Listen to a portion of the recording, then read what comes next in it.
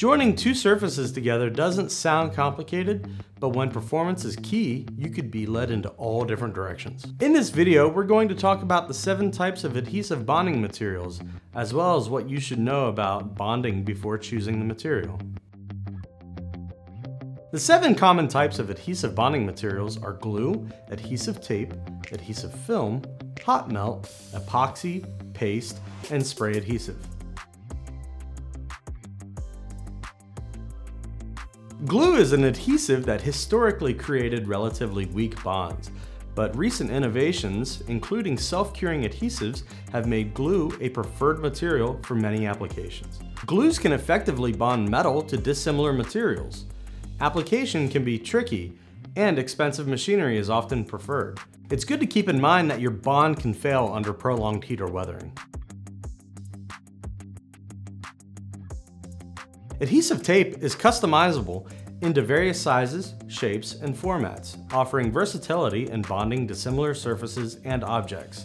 It tends to have more adhesive and thicker construction compared to an adhesive film. Adhesive tape provides structural stability with even force distribution, reducing stress points and increasing shear strength.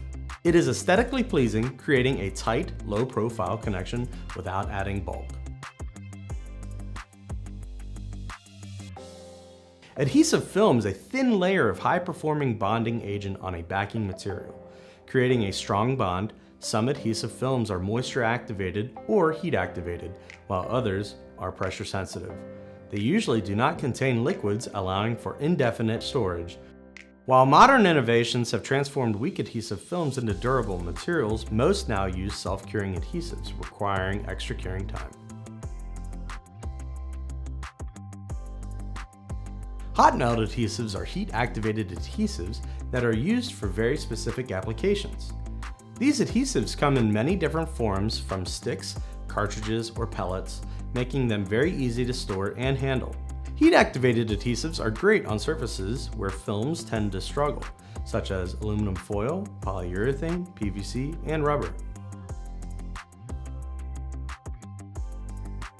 Epoxy is a hard and durable adhesive commonly used for bonding various substrates.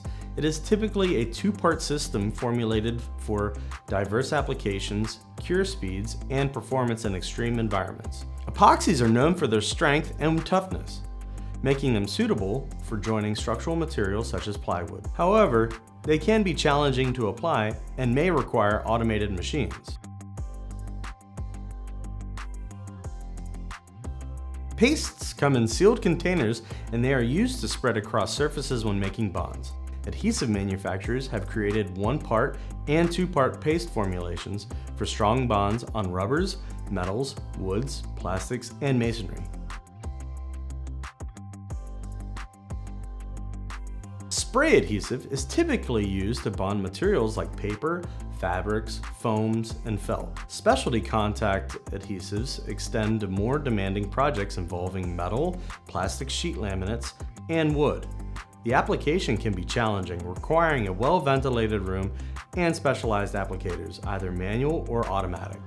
Repositioning the substrate becomes impossible after the solvent completely evaporates.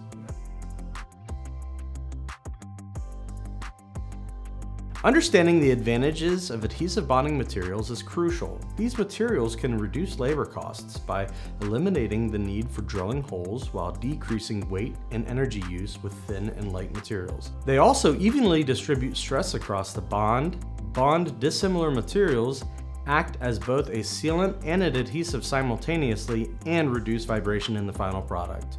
The choice of materials should consider the specific characteristics of substrates, including their surface energy.